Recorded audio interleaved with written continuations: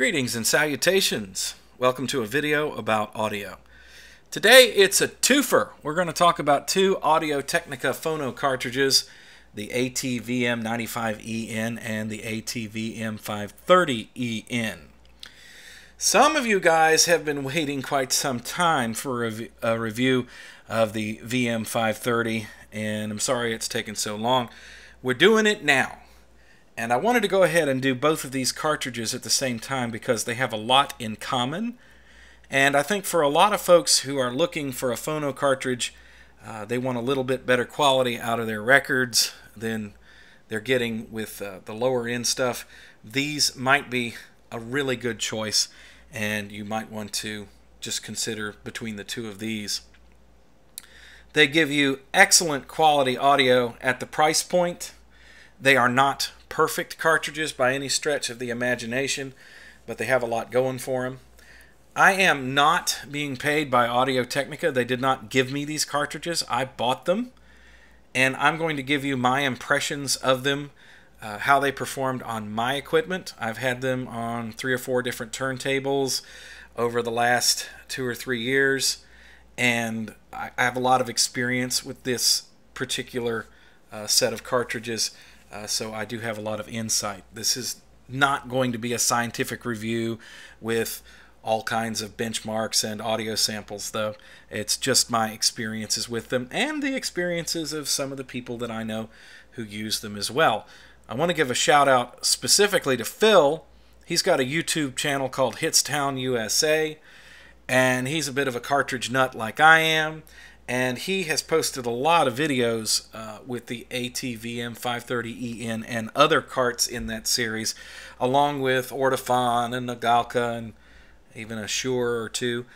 So it's always good to check his stuff out, and he puts up real high quality stuff. So that's Hitstown USA.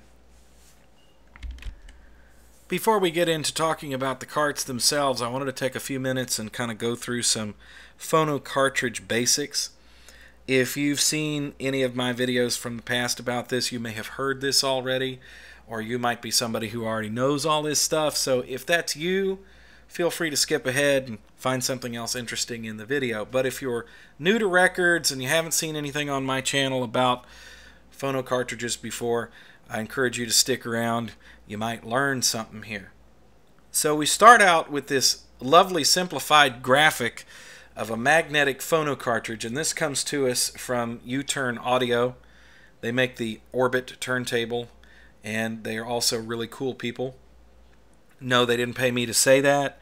I just happen to like Ken and the gang, and I'm using their graphics, so I figured I'd give them a shout out.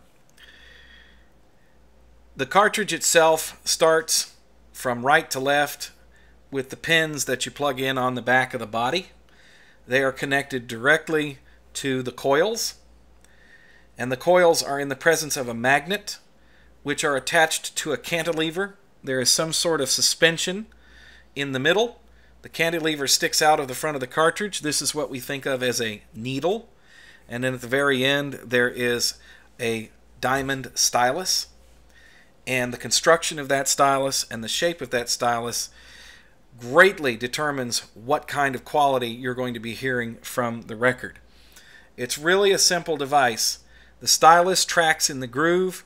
It causes the vibrations that were cut in the groove by the cutter head to vibrate the cantilever, which then in turn vibrates the magnet, and the coils generate electricity, which corresponds to the pattern of the sound in electrical impulses that is sent on to the preamplifier and then on to the amplifier and your speakers and turned into stuff that you can actually hear.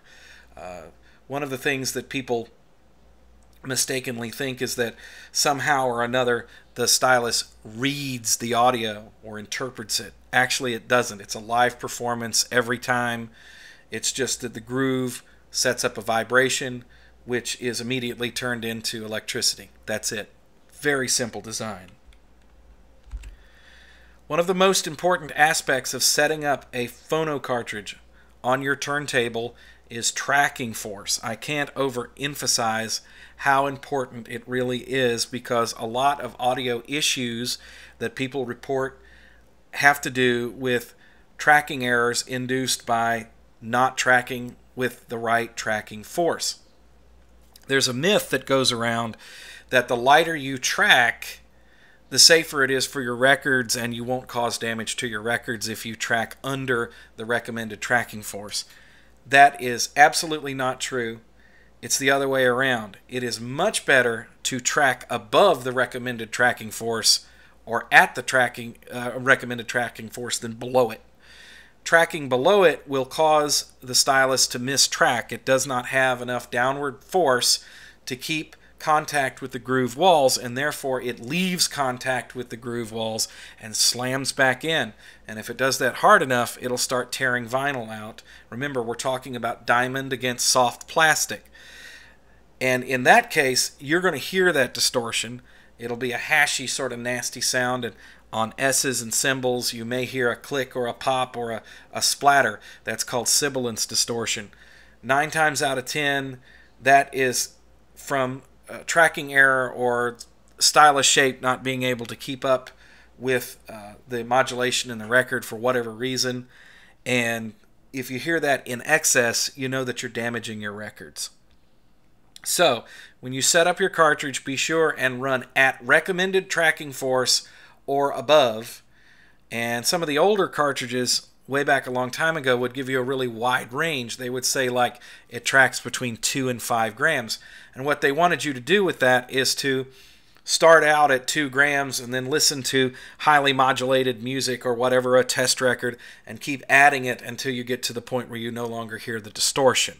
So that was the old way of doing it. These days, the cartridge manufacturers tend to give you a stated tracking force that's recommended for the cartridge, and most of the time it's fine, but on occasion you may get better results if you turn that up just a little bit, maybe like 1/4 of a gram, or go near the top of the range. If you find yourself in a situation where you are running a lot of tracking force above the recommended and you still hear problems in the sound, distortion, high sibilance, that could indicate that there's something wrong with the stylus. Maybe it's chipped or it's worn or it's just not going to work properly. And I've actually bought cartridges that showed up that way. No matter how much tracking force you put on it, it still sounded bad, and I would send them back. So let's talk about stylus shape. There are really 3 basic shapes, and that would be the conical, the elliptical, and the advanced shapes. This graphic has been floating around on the internet for a long time. It's from Audio-Techinca. So we start moving left to right, and the first stylus, which is shown as the most common stylus in the world, that's called a bonded conical stylus. A bonded conical stylus is a chip of diamond at the end of a little metal shank that's held on with cement, and the shank is cemented to the cantilever. So that's a bonded stylus, and it's called a conical stylus because the shape is simply like a cone or a ball. The surface area that contacts the record with a conical or spherical stylus is very small, and it's usually ground to where it's going to be at 0.7 mils. Now, in phonography, we like to mix and match our measuring systems. So this may drive some people in other parts of the world crazy, but it's just the way it is. So when we talk about stylus construction and we make measurements, we're talking about mils as in 1/1000th of an inch. We're not talking about millimeters. Whereas when you talk about stylus tracking force or anti-skate pressure, that's expressed in grams. So go figure, that's just the way it is. So with a conical stylus for stereo records, it should be 0.7. These days, 0.6 is the common standard out there. And the advantage of having that slightly smaller ball go down into the groove is that it tends to track below any damage that's done by older 0.7 styli and well below 1 mil styli that were used on mono records before stereo came along. And that's good, so you don't hear that damage. And it also gives you a little bit more high frequency detail. But one of the drawbacks of a conical stylus is that they can only resolve so much detail that's in the groove, and that's because of the shape. If there's a lot of modulation in the groove and the stylus is moving back and forth at very high velocities, then you tend to have a situation where that that ball shape can actually get pinched, and so you have double action. It's actually moving the stylus up and down and side to side at the same time, which can cause distortion. And it also means that you just don't hear the detail. You're not going to hear things like the valves on a clarinet or the pluck of a guitar string or a harp or something like that. They tend to get glossed over. But conicals have their advantages. One of them is extremely low record wear. There are those who collect valuable 45s that were pressed on polystyrene that will play only with conical styli, simply because they know that they're doing the least amount of damage to their records. However, if you want more quality, then you have to move up to an elliptical stylus. An elliptical stylus is shaped something like an American football. It has pointy ends that point to the walls of the groove, and then those are usually like 0.7 mil, which is the standard measurement, and then from front to back there will be a skinnier measurement. Therefore, it's an ellipse, which is why it's called an elliptical. There are mild ellipticals, moderate, medium ellipticals, and hyper ellipticals. So a mild elliptical would be considered a 0.4 by 0.7. Nagalka uses that particular shape for the MP110. It's also common on older Stanton broadcast cartridges. It's actually a really good sounding shape if the stylus is well made. And then the next step up is the 0.3 by 0.7. You see this very commonly on a lot of bonded styli. They advertise that. And unfortunately, when they're a bonded elliptical stylus, usually you don't get the performance that would imply, simply because of the fact that the stylus itself is bonded. It has a high mass. It might not be affixed perfectly. In other words, it's not perpendicular to the walls of the groove, so therefore, who cares? It's not tracking properly to begin with. There's all kinds of problems that can crop up. Moderate elliptical and hyperelliptical styli usually really start to show what they can do when you're dealing with a nude stylus, which means that it's all diamond, and we'll talk about that a little bit more in a minute. So a hyperelliptical stylus would be something like a 0.2 by 0.7, like the M97XE cartridge that Yore was famous for in the old XV15s. Or the V15, the XV15 was Pickering, sorry. V15 is Yore. Anyway, they had these 0.2 by 0.7 styli, which were very well made. I don't know whether they were nude or bonded, but either way, these things did not mistrack. And they tracked at very light tracking force as well. So that would be considered a hyperelliptical. The XE is for extreme elliptical in M97XE. And then above that, we have what are known as the advanced shapes. In this particular graphic, we have line contact. Line contact is a kind of a generic term for any stylus that has a very sharp edge pointing to the groove walls, and there are different kinds of styli that have that sort of characteristic, like the Shibata is one, and then line contact itself. There's also another brand name called Vivid Line out there. There's also a Vandenhall stylus, and then on this particular graphic they have Microline, which was Audio-Techinca's brand name for their most extreme stylus shape. When you get into extreme stylus shapes, now we're getting to a place where you really have to have a turntable that can take advantage of it. Everything needs to be set just right. You have to have your tracking force right. You have to have your vertical tracking angle. The cartridge must be properly aligned. The tone arm must be capable of tracking without a great deal of resonance or coloring the audio, or else you just don't get much out of these things. I've played around with Vivid Line and Shibata styli in the past, and yes, they do have a great deal of detail, but they also are very finicky. So I've come to a place where I'm really interested in elliptical styli. I'm not too terribly worried about advanced styluses. Also, an advanced styli can accelerate record wear if it's not set up properly, and you should never play polystyrene 45s with an advanced stylus shape. Actually, my research, and Phil has also done a video about this on his channel, we've pretty much come to the conclusion that as far as you want to push it for styrene 45s is a 0.3 by 0.7 stylus, and a nude stylus would be the best way to go to prevent that high mass on the tip from causing distortion. When you hear distortion, you're damaging a record. The lower the distortion, the less damage you're doing. It's just that simple. So here's finally a graphic which compares a bonded and a nude stylus, and you can see on the left that we have a bonded stylus, what that looks like. It's a bonded elliptical, and then there is a nude elliptical, which is a bigger piece of diamond. It's more expensive because you are using a bigger piece of diamond. It's also more complicated to cut because you have to not only cut the tip, but where it connects to the cantilever. Now the advantage here is that it's very light, and it's a direct connection, and you usually get much better high frequency response. When you move into nude styli, a lot of the distortion goes away. On really highly modulated records, you might get a little bit of intergroove distortion, but it really is the next step up beyond any of the bonded styli that are being manufactured today. So I like to stick exclusively with nude styli these days. You just get better results. So let's start talking about the cartridges themselves. I want to talk a little bit about the series as well as the individual carts so you understand how it fits in with the grand scheme of things. The VM cartridge series, which is actually the next one we'll look at, was introduced about 3 years ago, and then they in turn came out with the VM95 series. The 95 series replaces the Audio-Techinca 95E, which is a legendary cartridge. They cost about 40 or 50 bucks depending on where you could get them, and the audio quality was way above that price point.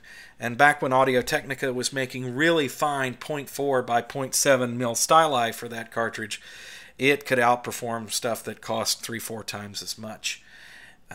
Unfortunately, they don't make those styli anymore, and the modern 0.3 by 0.7 styli for the 95E, the replacement styli are they're not really good at all. I'm sorry.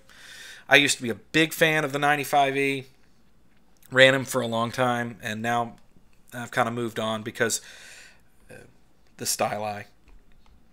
The 95 is in many ways a worthy replacement. It's got some improvements over the old 95E. I like the construction a little bit better. It tends to be a little more well made, and if you'll notice from this picture here, you see that instead of having nuts and bolts, you just have some bolts that go down in the top, some screws that go into the cartridge itself, so it's really super easy to mount up. Everything in the series tracks at 2 grams. It's a nice, the cartridge itself is nice weight and works on most tone arms. It's right in the middle. So some tone arms don't like particularly low mass cartridges, and others have a hard time with higher mass cartridges. This is right in the middle. It'll work on pretty much anything. The styli are interchangeable on this series of cartridge, and we can start out with the one upper left there. That would be the conical, and it goes all the way up to a micro line. So it's a conical, it's a bonded elliptical, a nude elliptical. I think then it goes to Shibata. Let's see, maybe we have them here. So we have the VM95C, that's conical. We have the 95E, that would be the elliptical, that's a bonded elliptical. And then we have the 95SP, which I'm pretty sure that is a Shibata stylus. Is it? What is that? The SP, what does that stand for? Conical. Oh, it's 78. Never mind. That's for playing 78 RPM records, which means you need a big fat stylus, which is 3. SP is actually the old word for 78. It's the old term. It's short for standard play. So I just haven't seen that in a long time. But yeah, that's what 78s are actually called, is SPs, and then they have LPs and 45s. So anyway, the next one up is the EN, which is the one we're talking about today. That is a 0.3 by 0.7 elliptical nude stylus. And then the next one is the microline stylus. The next one after that, I believe, is the Shibata. Yeah, and the Shibata is the highest one they have here, and I think it's pretty much the most expensive. Being able to interchange styli like that is a really nice feature of this cartridge, and they all track at the same recommended 2 grams, which is actually pretty cool in and of itself. So how does it compare to other cartridges? Well, it actually sounds really good. When you compare it to a 95E, I think that the 95E beats it in stereo imaging. This cartridge even with the elliptical nude styli, to me does not have the same sort of wide soundstage that you would find with the old 95E cartridge. It's a little bit more limited, but it does tend to have a bit more detail, and the high frequencies are definitely there. You get a lot of good crisp sound from this cartridge. And at $119 for a nude stylus, this is an absolute steal. So anything I say negative about this cartridge is going to be very just nitpicking. As far as the styli below the EN, the bonded elliptical, the conical, I have run those particular styli on this cartridge, and I was not satisfied with either. The conical styli tracks pretty well, but there's very little stereo separation and very little detail. The bonded elliptical stylus sounds pretty okay, but there's definitely a limitation in the high frequency response. Plus, you get a distortion and sibilance on certain highly modulated records, and it exhibits inner groove distortion, which is more than just a little bit noticeable, even with very careful alignment. Like I have said in my last couple of videos, I don't think the world is making very good bonded elliptical styli these days. Believe me, the old styli that were in the 95E and the styli that were available like on Stanton cartridges and Yore cartridges even just 10 years ago, the bonded ellipticals were much better. So I don't quite know what's changed. And we have all kinds of groovy pictures here of the cartridge. And there it is, tracking a record. You can also buy these from Audio-Techinca pre-mounted on head shells. You're still going to have to align it, but if you need a head shell, you can do that as well. Let's jump into the specifications here. They say the frequency response is 20 to 23,000. Rated stereo separation is about 22 dB at 1 kilohertz. That's about right from what I'm hearing. It's actually well balanced. It's just not super duper wide. It's still quite listenable, and if you're going to be using this on a turntable that you're going to be doing casual listening and not with headphones, it's more than acceptable. Then we have the tracking force, which is right around 2 grams, and they have a very limited range. They state here 1.8 to 2.2. I think that's just to make you think that this is that's super accurate. The truth of the matter is that this will probably track fine up to 2.5 if you need that little extra. So don't be afraid to experiment around a little bit. You're not going to break something. We have a nude round shank. The recommended load impedance is 47 ohms. And, of course, the rest of this is pretty much kind of the same stuff that you're used to seeing. We have an aluminum pipe cantilever, 0.3.7 mil elliptical, and then we have a stated compliance here. One thing that I did want to talk about was the weight. It's 6 grams. That's very nice for most turntables, 6.1.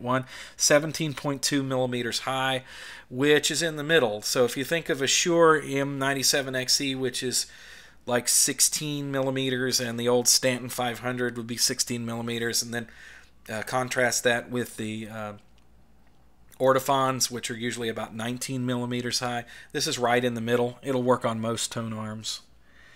And then the recommended load impedance is 100 to 200 picofarads, which is damn near impossible to do. And a lot of the Audio-Techinca cartridges state this.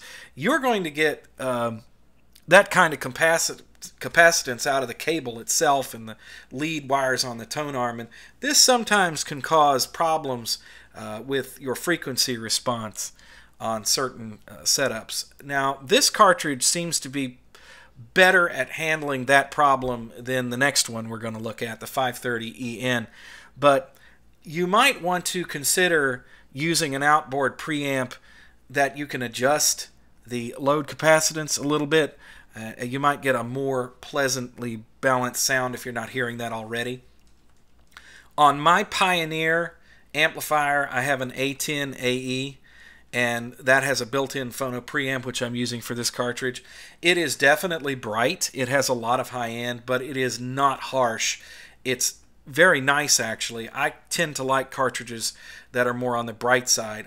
I think the latest crop of cartridges that people are touting their quote-unquote warm vinyl sound, I think that's a bunch of BS. the truth of the matter is there's high frequencies on records. Engineers didn't purposely record them to be quote-unquote warm. There's a fine line between warm and muddy. I would much rather have the reproduction be a little bit more bright than warm, because when it gets past a certain point, it just sounds like mud to me. But that's my personal preference. So this one seems to be more tolerant with different cables and different amplifiers. And the overall performance is really good. It tracks really well. You don't hear a whole lot of sibilance. There's almost no inner groove distortion. I've thrown a lot of records at this particular cartridge, and pretty much all of them have tracked very well, very satisfactory. There's nothing that jumps out at me and says, oh, I didn't like that. So yeah, for a casual listening environment, the VM95EN is a great cartridge. Would I upgrade the Stylus past that? Well, I've already stated that I'm not really into that idea, but actually I think that probably the EN is as far as you'd want to go with this particular cartridge, even if you had a turntable that would maybe do well with an advanced Stylus shape. I really honestly can't see that much of an improvement in sound simply because of the construction of the cartridge itself and the coils. This is about the best this cartridge can do, and when it is running this Stylus, it plays a large variety of records very well, and I think most people would be very happy with this for casual listening. So I definitely give this a thumbs up, and I don't have a lot of negativity to say about it, especially because of the construction. I love the newer cartridges that don't have the nuts, like the the Audio-Techinca 2M series, and these cartridges and several others on the market now have done away with the little nuts that you have to hold that up on the head shell and try. No, that's a big pain in the butt. So yeah, I get a thumbs up for this cartridge. It's definitely well worth the money at $119. It sounds better than a lot of things I've heard that cost more. Now let's move up the food chain a little bit, and let's talk about the VM series from Audio-Techinca. This was a big deal when they were introduced. The very first models in the VM series were somewhat a little bit maybe disappointing. I think that was due to stylus quality, especially on the bonded styli for the conical and the EN. Very similar type situation. You have the same body, and as you move up, you can upgrade within certain limits. Like if we start out here, for instance, here is the 510CB. That is a conical bonded stylus, and that one runs about it's $109 list. Then the 520EB, now that is an elliptical stylus, and it runs for $519. And this has a bonded elliptical stylus, which doesn't sound that great. I'm sorry. Really, you need to drop the extra money and go ahead and buy the 530EN here, which is $179, and that extra cash is going to get you a nude elliptical stylus which performs marvelously. It's absolutely amazing how good this cartridge sounds, especially with headphones on. It's unbelievable. The stereo imaging on this cartridge, it's really top-notch professional. It just sounds wonderful. And this is the cartridge that I have hooked up right now. If I was going to do a transfer, for instance, to give somebody a copy of a record in a digital file, this would be the cartridge I would go after.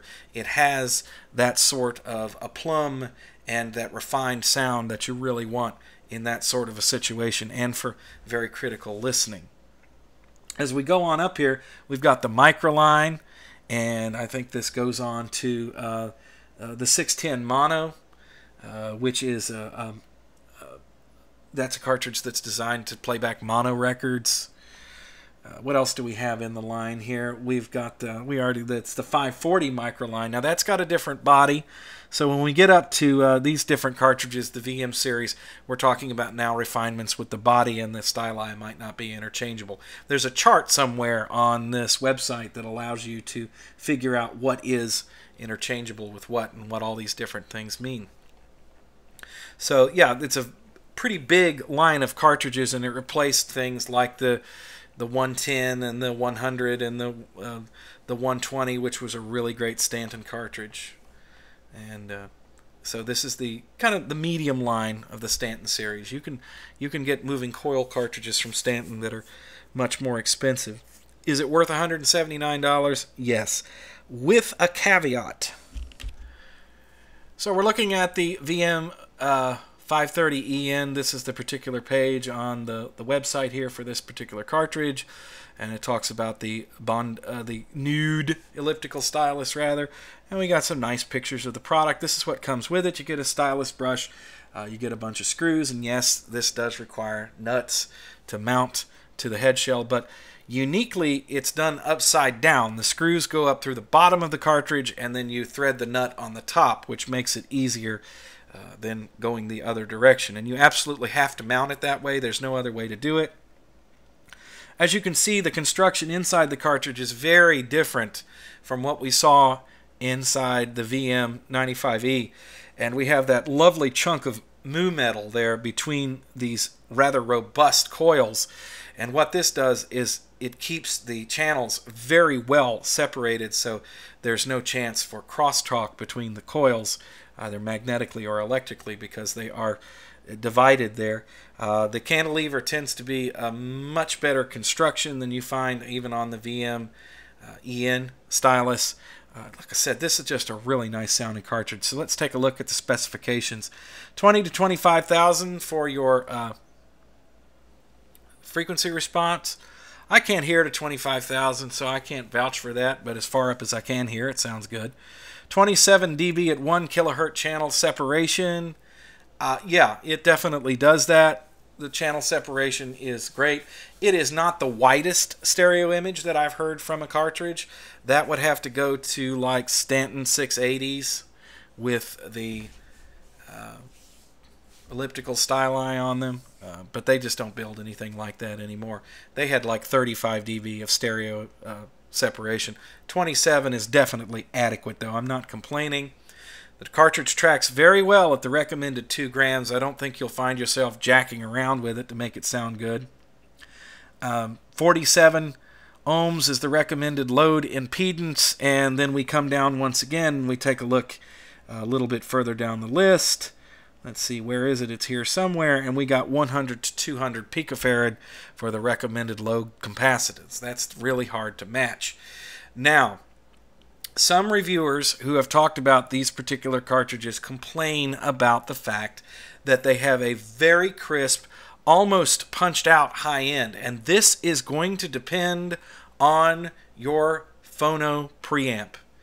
Some preamps load this thing up properly and others don't. So if you're going to invest in this cartridge, you might want to get yourself something like a Shite Manny, which is going to give you the ability to adjust the input impedance and maybe tame that high end a little bit.